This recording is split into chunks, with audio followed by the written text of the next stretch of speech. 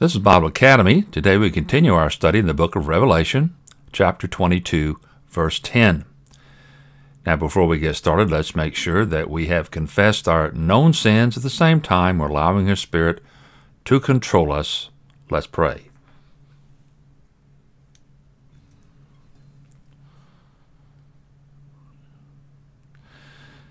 Our most gracious Heavenly Father, we thank you again for this opportunity and the privilege and the time and all that you have provided so we can study your word. We ask that our hearts and minds be open and ready to receive it. In Jesus' name, amen. Well, we started chapter 22 last time, went over the first 9 verses. Let's read through that together.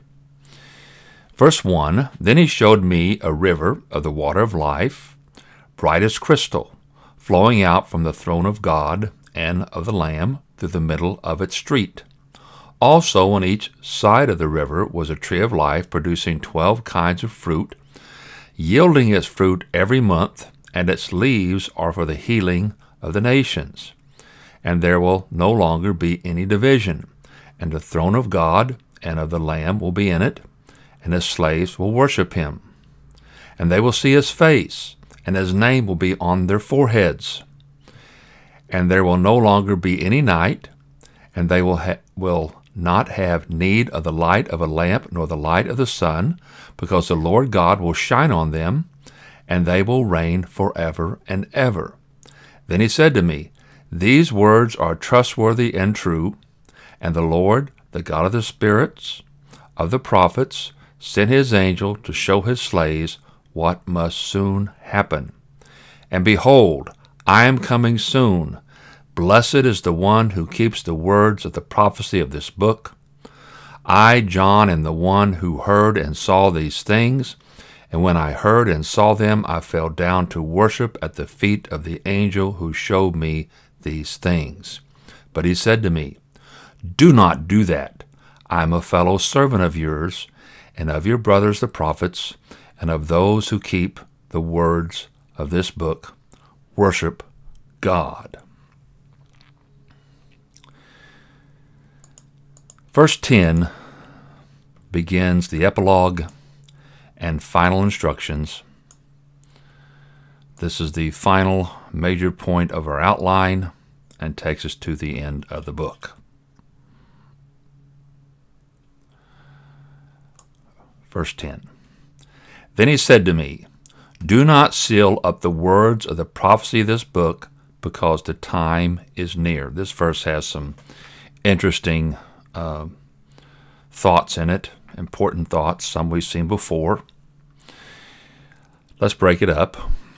First of all, to seal up is to keep something from being looked at and or secured.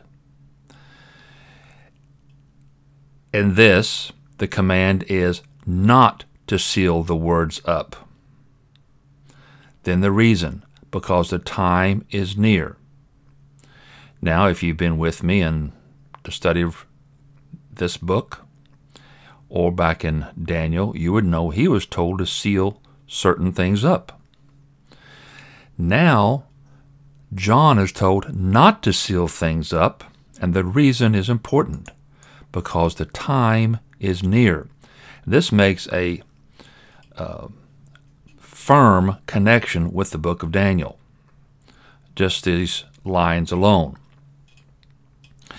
This is a message that his generation, to ours, up to ours, needs to hear. These things will start being fulfilled soon, talking to John in his day. Some passages as soon as they are received, as we saw with the 7 churches in chapters 2 and 3. Daniel had been told to seal his words more than once. We see it in 8:26, 12:4, and 9 through 10. Let's look at those verses and the underlined phrases especially to point some things out. And this is really quite wonderful, the way the Lord has done this, because we see the connection between these two books and how privileged we are to have the unsealed words. Daniel 8:26, the vision of the evenings and mornings which have been told is true, but seal up the vision because it refers to many days from now. This is a command to Daniel. He's to seal up what he's seen. It doesn't refer to anything soon in his day, many days from now. Try to remember these phrases, many days from now. Verse 4, chapter 12, but as for you, Daniel, close up these words and seal up the book until the end of time. Many will go here and there, and knowledge will increase. So there are a lot of times going to pass. People are going to learn things.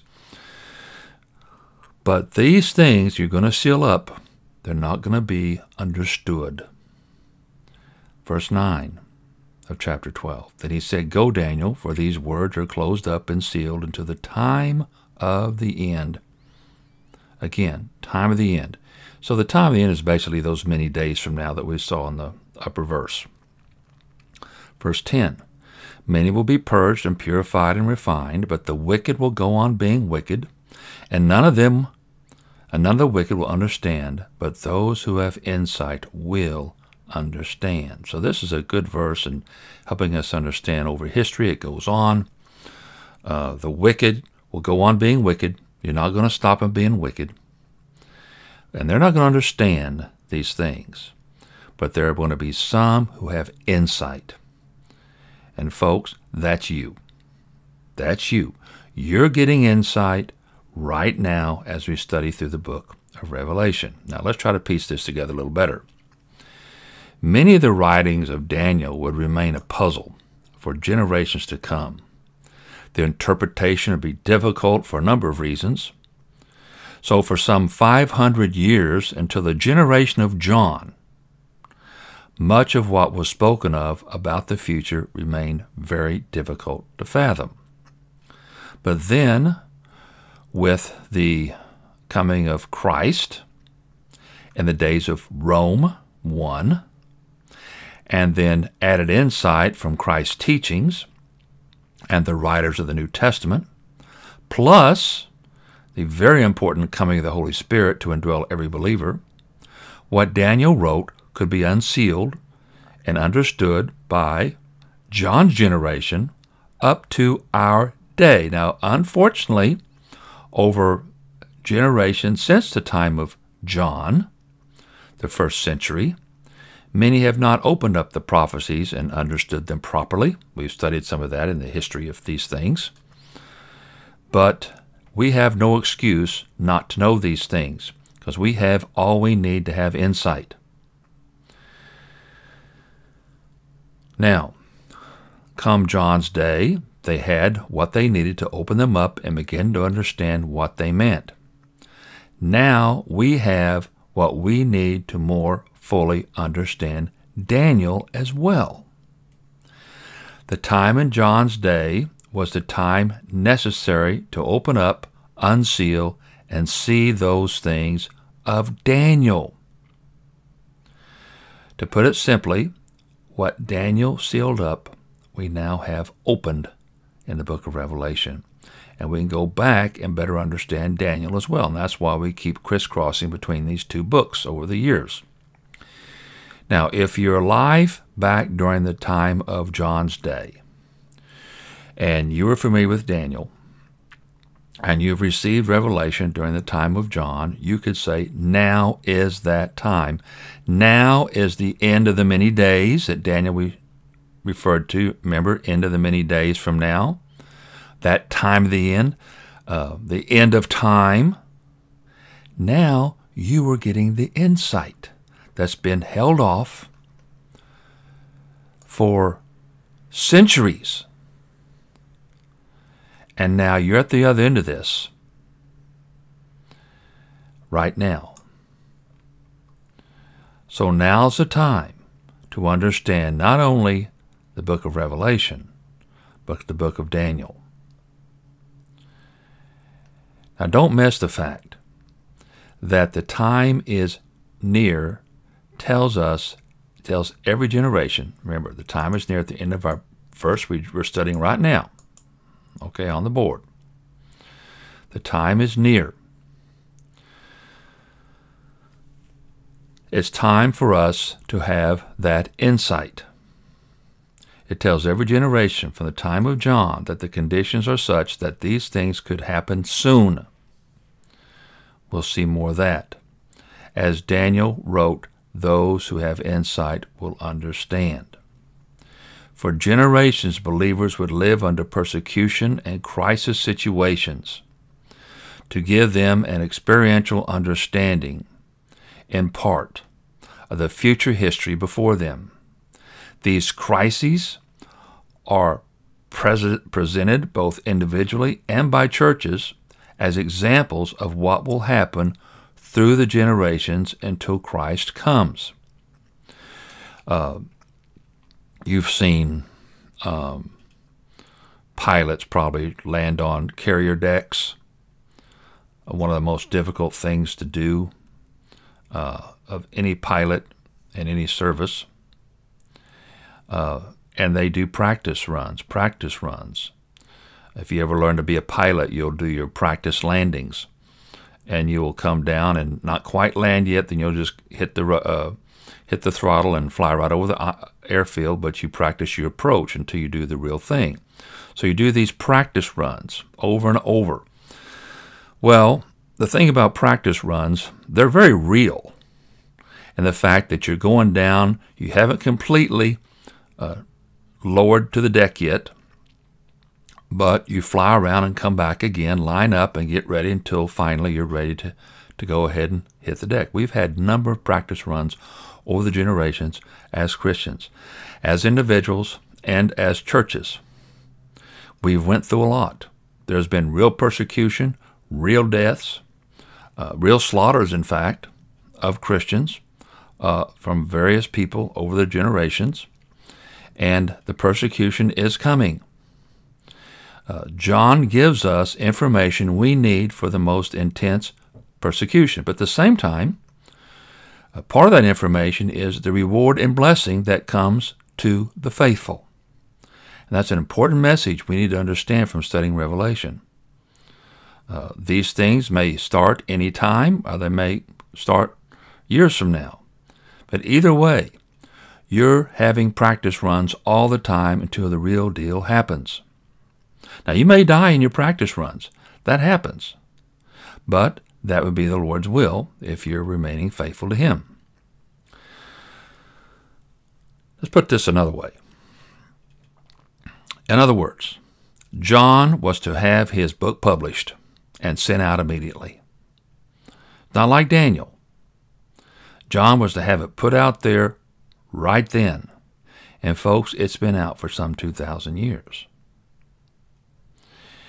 And the added benefit of living in our day is that the last few generations have begun to sort out some of these prophetic teachings and get away from the wrong approaches to studying prophecy that carried the day for so many generations. But we have the truth open to us in so many ways. And you say, yeah, but you disagree with this guy and this guy. Let me tell you something. If you lived back 100 years ago, you probably wouldn't find anybody that was right. And if you did, they were few and far between. Now you have a number of scholars who got these things right, and yes, they do debate the details, but that's great. That's what you want.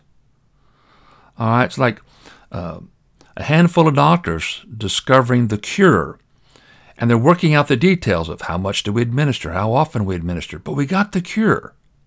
And that's what we celebrate together. And so you find a couple of scholars that disagree that you both like. Study them both. Study the Word. Make your own decision. But just don't say, well, he said that, and I like him, so he's the one I'm going to believe.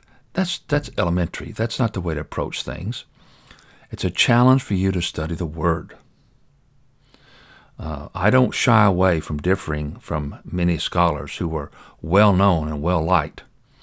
Obviously, and it's not to sound negative, but I don't care. I want the truth. It's your hunger for truth that I'm trying to feed. It's my own also.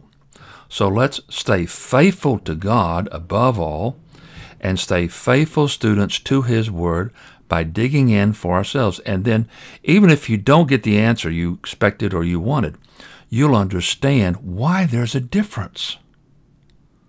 And you should celebrate that because they're being honest.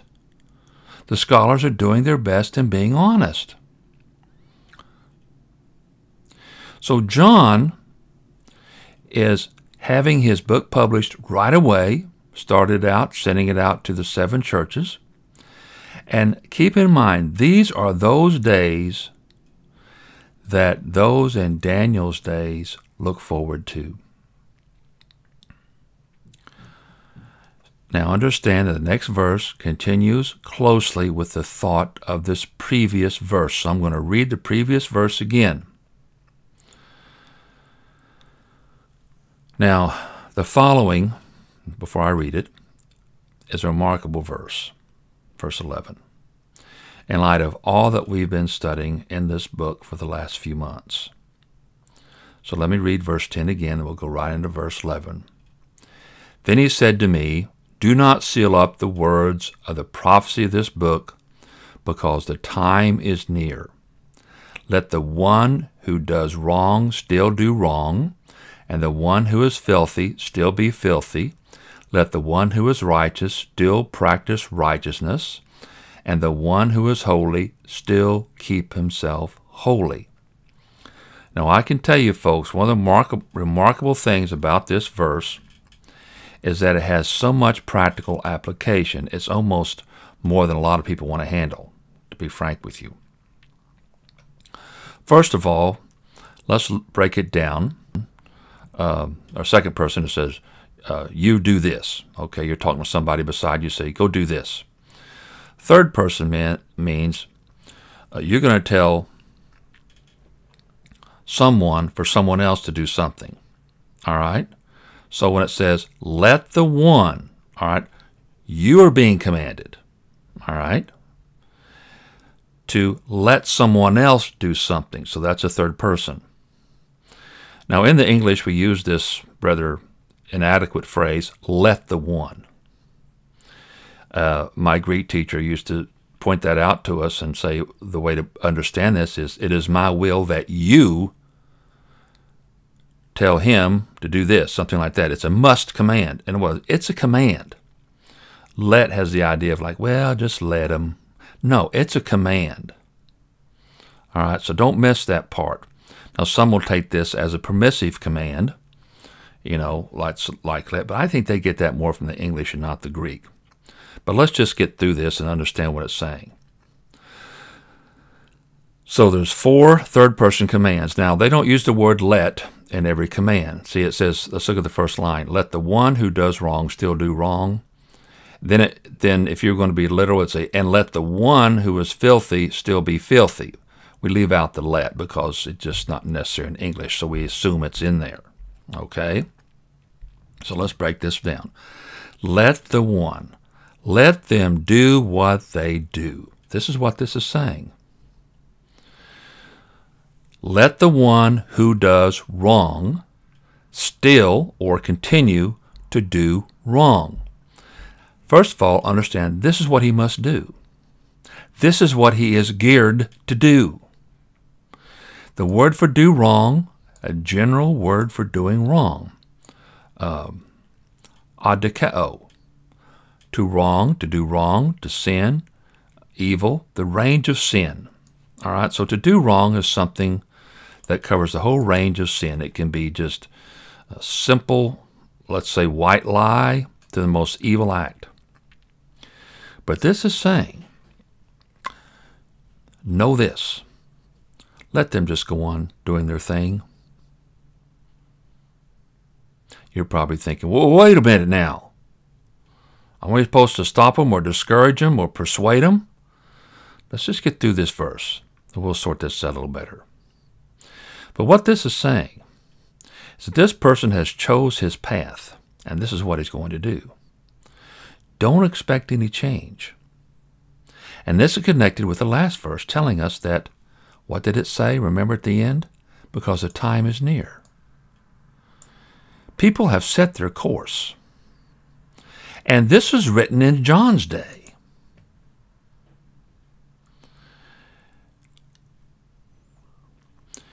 So he has chose his path, and this is what he's going to do. And you're being told, just let them go their way. Don't expect to change. Time is short, and there's not time for them to really start a different course. Time is short. Now, this is not saying that people cannot change their mind. But if they do that, they will. It's their choice. Folks, the information is out there. It's been out there for generations. It's in more sources of access than ever before. All the ways we can get it on the internet, not to mention the media sources, the radio, the TV, shortwave, all sorts of media categories, recordings, video cassettes, okay, digital, and then there's live voice. There's reading, all the sources of reading. The gospel has been out for generations. There's no excuse for anyone who wants the gospel to hear it in some form. And we've talked about the principle, if a person truly desires to know God, God will provide the gospel message to them in some way. He may send a missionary, or they may hear it on a radio station, or they may run across someone's Bible in a hotel room. But they will get the message. And people choose their course. Do they want to pursue God or not? God will always respond to those seeking Him. If they want to know Him personally, they want to be forgiven, they want to turn to God, to know God, then they need to go through Christ, and that's when they'll get the gospel and have that opportunity to be saved. But it is their choice. Let's look at the second category. And the one who is filthy still be filthy. Now this is a surprising one. Talk about the word filthy for a moment. Again, it's a third person imperative. The word for filthy, just what it means. Rupino, to defile or pollute oneself with sin. Filthy. You live in it. You wear it. You smell it. People identify you with it. Well, he's filthy. Or that's a filthy movie. Oh, well, there's plenty of those out there. In fact, they've seemed to have made it a point to make point of filth in every movie now. Maybe not every one, but probably over 90%, at least the ones I've checked out. And you don't expect anything anymore good. So the point is, if that is what they want, that's what they're going to do. You want to be filthy? They'll be filthy. You're not going to stop them from being filthy. They will continue on living their lives in moral filth, and that is getting more and more prominent in our society. And if people want to live in filth and they want to live in sin, you can't play both sides. You can't say, I'm going to be a moral leader and at the same time live in filth. Or if you live the double life, it'll catch up with you. And we all battle a lot of these things, but it doesn't dominate our lives. I mean, we may have to turn our face from some pornographic person or scene or activity or bad language, but that's something we have to constantly do, to be on the alert for that. So don't miss the point. People are going to go their path. Let them do it. Let them do it. Then the positive side. This works both ways. Back to our verse. And let the one who is righteous still practice righteousness. So John is telling you and me to let those people, that third party, go about their business. The word for righteousness .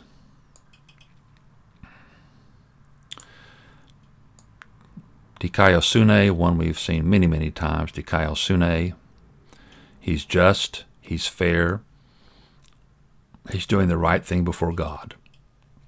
The point is the same point above, except on the positive side. This is what he's going to do, or she's going to do. She's going to be that way, she's going to be that way. And you've been around people to know that when they want to change their mind, they will. Sometimes you can cry and plead and try to persuade and demonstrate and show and point out all the bad things they've done in their lives and the bad things it's come up with. They don't care. I mean, they care that it hurt them or maybe hurt others, but they're not going to change. Next line. And the one who was holy still keep himself holy. And remember, we've taken out the let the one in here, good English. The word for holy, many times we've studied that as well. Hagios, it means to be set apart, particularly set apart from sin. You're going to live your life particularly set apart from sin. This is almost the opposite of filthy. You're not going to let yourself be tainted by that stuff. You're not going to watch that show. You're not going to do that thing. You're not going to hang out with those people or go to that place or expose yourself to that. Especially difficult with having children today because this seems to be all over. I have not been in a public school for many, many years. I walked into one many years ago because I thought I'd get some paperwork from them. I don't remember what happened with that, but I haven't been in a public school, nor my children, except the one who's a teacher, and he has his challenges. But we never sent our children to public school. We did let them go to college. 3 of them went to college. The other 3, they did not go to college. They had no desire to, and I'm not going to push it. If they change their mind, that's fine. There's time. But it does more damage now than it does good, in my opinion. In my general opinion, if you go to college, you're going to get more junk than you are helpful. Now, how do you become a nurse or something like that? Well, then you have to go a special course. But that's something that I've learned as a parent early, and thank God I did. We never sent our kids to public school, so we knew they would get fouled up from the very beginning. And sure enough, that's what happens. And even if they go off to college, they can get fouled up. Even if you spent years trying to instill in them what's right and what's wrong and what to watch out for. Well, let's understand the principle here. They're not going to do any major change in the time remaining. That's the point. Now, that's kind of a shocking point, isn't it? It goes against much of the preaching and teaching today. And I do tell you to witness. I do tell you to be faithful. Take the opportunity. But you can't push people into the gospel any more than you can push them to be moral.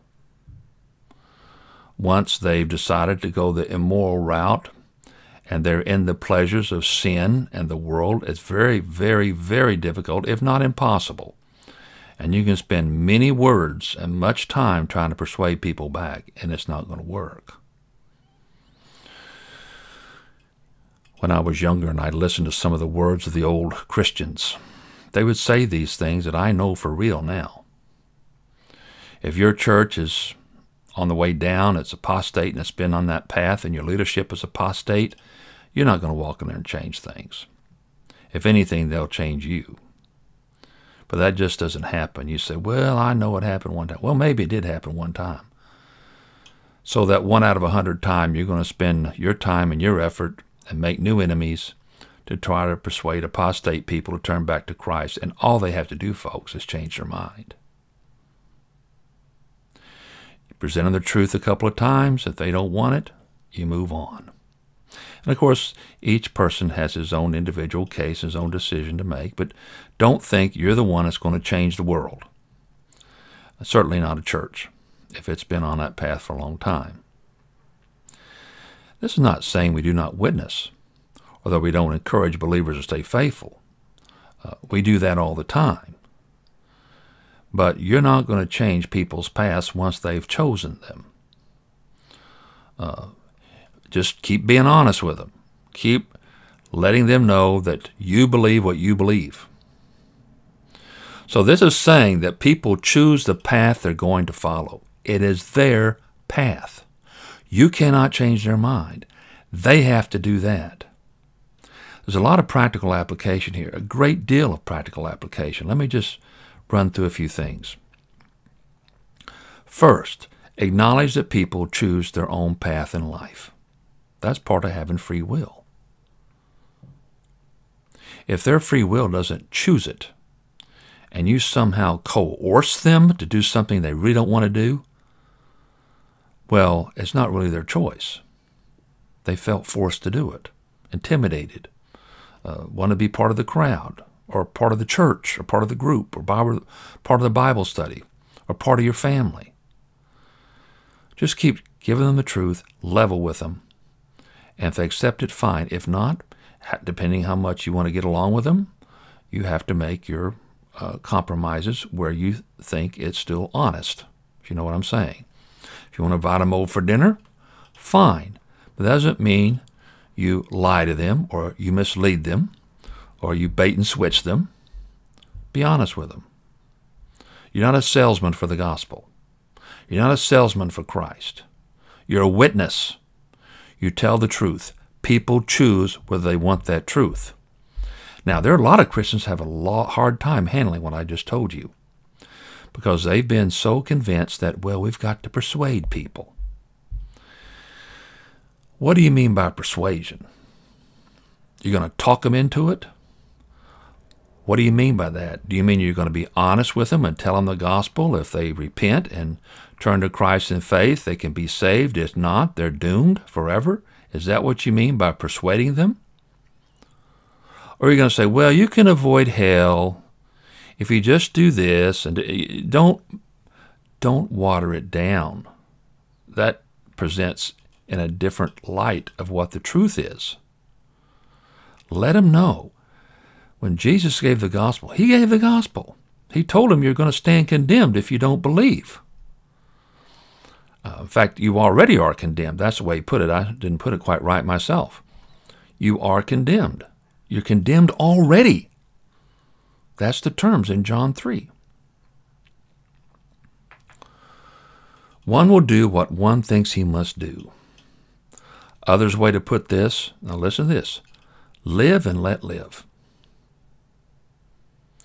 Folks, you can relax. You can relax. You're not going to change society. You're not going to change people. You're not going to change the politics of things. Oh yeah, you can vote. But if the morality has gone out of everybody, or most everybody, it's not going to change much. We know that already. Another way to put this is a laissez-faire approach to people. Just let them do what they're going to do. Now the principle. In fact, I'm going to put these up here. Let me see if I can get these up here. So we got live and let live, a laissez-faire approach to people. People choose sin for lifestyle. Understand that is what they will do. That is what they will do. People choose to live in moral filth. That is what they must do. They have their habits. They get off work. They go to the bar. They tie one on. They get into their filth, whatever it may be. And then they go on with their evening activity and start it over the next day. Well, I just say, to me, that's a pretty horrible, boring life. On the other hand, there are some who choose to practice righteousness, even some to live a more strict and holy life. I'm not going to have cable television. I'm not going to have those things in front of my eyes. I'm not going to listen to that. I'm not going to go there or do that. But you're not going to stop the tide of evil. Now listen to this. Once morality is thrown out, understand, if morality is thrown out, God is already being ignored. Evil will run its course. Sin will run its course. We study this in Scripture. Once sin has run its course, if that person's still alive, they may very well decide that this is really wrong, and they bounce back. But it has to run its course. So those who live through that run may realize they spent most of their life on the wrong path, but by then, for most, it's too late. They're 50, 60 years old. Oh, I've lived this way all my life. I can't change now. How many times you're I can't change now. And sometimes people say that a lot earlier in life. I can't change now. And it's true. They choose not to change, and they don't have the willingness. That's their can't part. They could. It's just that they don't want to. And you can talk to them, and I've done this. I said, you could change if you wanted to. They truly believe they can't. Or somehow they got in their mind they're not good enough. And they explain to them grace, and it makes no difference. But that doesn't mean you don't still explain it to them. Don't misunderstand. Now, once one understands this, then he can develop the proper perspective on culture. Culture becomes bad because morality is ignored. And morality is ignored because people choose to do so. Once morality is tossed aside for such things as diversity and inclusion and equity and the like, society turns evil. There's no stopping that. You know what stops it? Judgment. Judgment will deal with that. How do we stop this ongoing thrust by government and by people towards climate change? Judgment's going to change that. Judgment's going to change that. There will be self-destruction along with judgment. It won't work. It's self-destructive. People are self-destructive when they get on the path to evil. They will bring on their own judgments. Many of that's just natural. You can't keep doing certain things, for example, in the economy that won't ruin the economy. In your personal life, you just can't keep spending and spending without balancing your budget. It'll be disastrous. It's the same way at the government level, of course. Now, for us as Christians, even if we have moral laws on the books that speak of freedom and personal God-given rights, like we do in the United States, unless there is enforcement, and listen to this, by a moral system of law and order, it will not hold up. You ever tried to play a game as a kid, and someone comes in there and they say, well, I don't follow the rules? Then how in the world do you play a game if they're always cheating? And that's the way it is today. There is so much cheating in the last election, and I expect there will be in the next one, that you don't know if the most popular and the person who should win will win, because there's so much cheating going on. So the point is, if there are not moral people in place to hold it up, it won't hold up. So evil becomes the order of the day. And how do you stop it? It runs its course. And folks, we're at a point now where everything, I say everything, I'm exaggerating some, is going the way of evil. There's some resistance, that's true.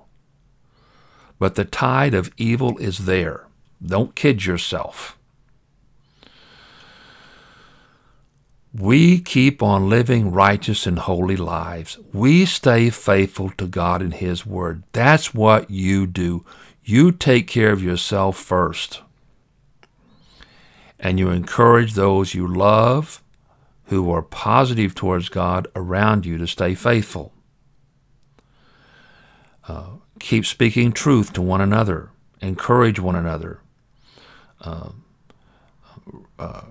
Be in contact with other believers, whether it be by emails or phone or personal contact. Be encouraged.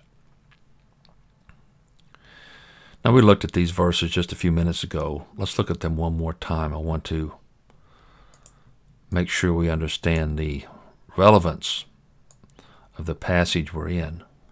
Daniel 12:9 and 10 again. Then he said to me, Go, Daniel, for these words are closed up and sealed until the time of the end. Verse 10, Many will be purged and purified and refined, but the wicked will go on being wicked, and none of the wicked will understand. But those who have insight will understand. Daniel's being told basically the same message we read here in John. There's going to be a lot of purging, a lot of purified, a lot of refining. Yeah, Daniel says that. Then he says, but the wicked will go on being wicked. That's like saying the filthy are going to keep being filthy. Those who do wrong are going to keep doing wrong. Those who are different are those who have insight. And notice this middle line in verse 10, and none of the wicked will understand, but those who have insight will understand. The wicked aren't going to understand it. They don't have the facilities to anymore. They're so damaged, they cannot comprehend the truth. So what we read in Daniel is basically the same principle we're reading here in John, but with Daniel it was anticipating our day. Now we are at the time of the end.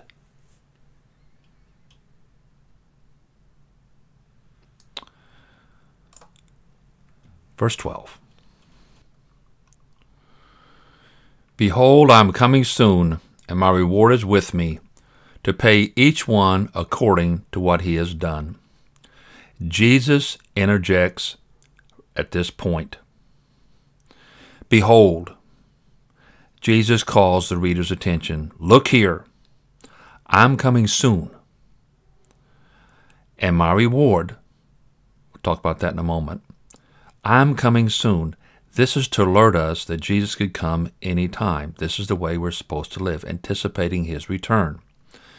Many believers over many generations, I remember as a young man hearing it from old people saying, well, Jesus is coming back any day.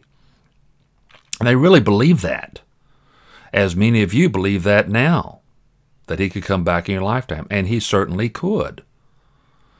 We have no guarantee, but he certainly could, and that gives your life a hope and anticipation of things are going to change soon. But look what Jesus also says here, and my reward. Let's talk about that for a moment. The word is misthos, dues paid or wages. Jesus is bringing back what he has due to you. It's with him. It is Jesus' payment to give out, and he has it with him. He has the payroll, you might say. When Jesus returns, it starts a series of events determining what people will receive. For the believer, it is reward. For the unbeliever, it is judgment. Christ is coming soon to give people what they deserve. The word for pay, to pay, has the idea of give out or recompense. And notice, to each one, okay? To pay each one individual responsibility. To pay each one, each person is responsible, and he's going to receive what he deserves. And look at the standard, according to what he has done. Literally, it says, as his work is. It's in the singular here, representing his life for what he has produced. Now, folks, there's a big lesson here. Many Christians don't do much. Well, I'm a Christian, I'm going to heaven, that's the main thing. Well, in a way, that's true. But what are you a Christian still on earth for? Why are you still here? That's the follow-up question. To serve him, to produce. You're rewarded according to what you do with your changed life. And this goes back to which path one chooses and continues to live. This is the sum total of one's work, whether it be a life from the results of sin and filth or righteousness and holiness. So in light of what we just saw in verse 11, some choose the path of sin and filth. Others choose to live a righteous and holy life. They will receive from Jesus what they have coming them. Now, folks, your path reflects in your lifestyle. Obviously, if they're filthy, they're sinners, they live in sin, we can see that. If you're a Christian, you often have to look at that from in two different categories. There are those who are religious, who basically pretend to be faithful when in fact they're just religious. And by that I mean they follow the rules. They are moral. They enforce morality, but so do the Pharisees. Okay? Pharisees also added things. So do religious people. They add ritual. They add tradition. They add things that people need to do to satisfy what they consider a religious person, to fit the religion of their choosing. Don't be fooled by that. Don't be caught on that. These are people who used to do nothing except reinforce their self-righteous, self-defined morality. Now, there's nothing wrong with morality. Don't misunderstand. But when they start adding what morality is, you can't do this, you can't do that, and the Bible doesn't say you can't. Like, let's take drinking, for instance. You can drink.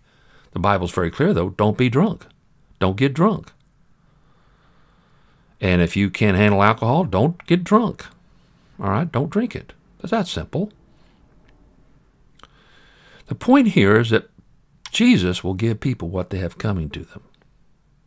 When Jesus comes back, people get what they deserve according to how they have lived their lives.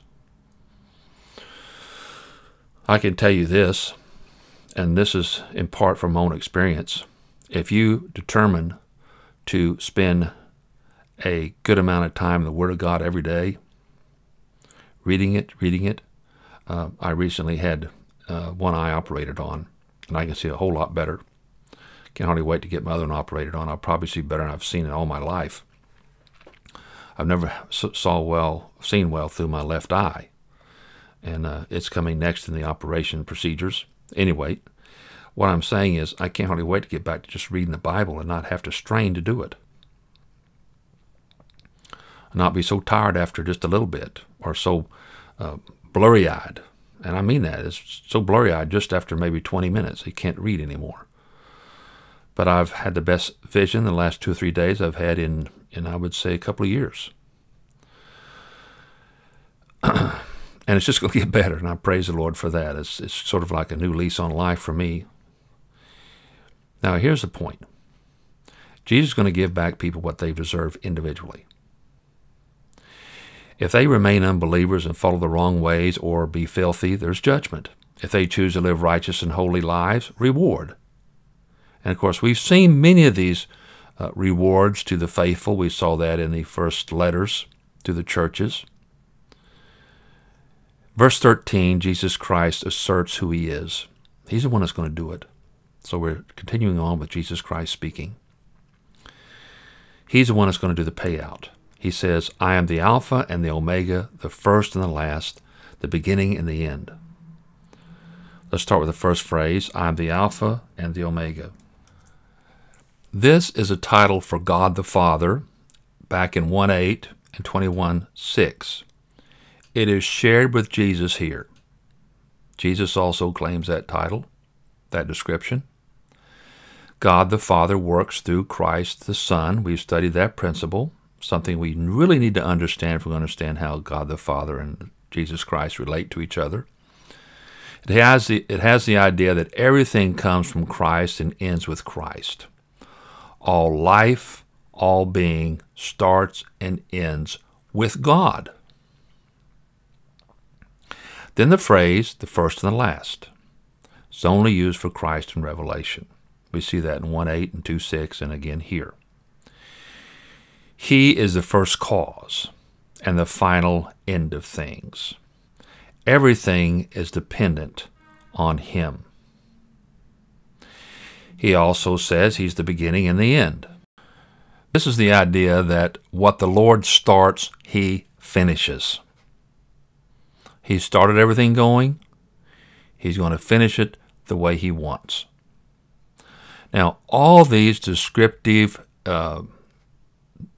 expressions of God, of Christ, particularly Christ here, express the sovereignty of God. He's running things the way he chooses. God created the world. It runs its course with his hand on it, his sovereign hand, and then he perfects it. Well, Jesus continues to talk in our passage. He gives the last beatitude and gives some contrast here, and that's where we'll start next time. Let's pray. Father, we do thank you again for your marvelous word, the challenge you have presented us, the obvious privilege and advantages we have right now in this day and time. Help us never take those things for granted, but rather utilize them to your glory. We ask these things in Jesus' name. Amen.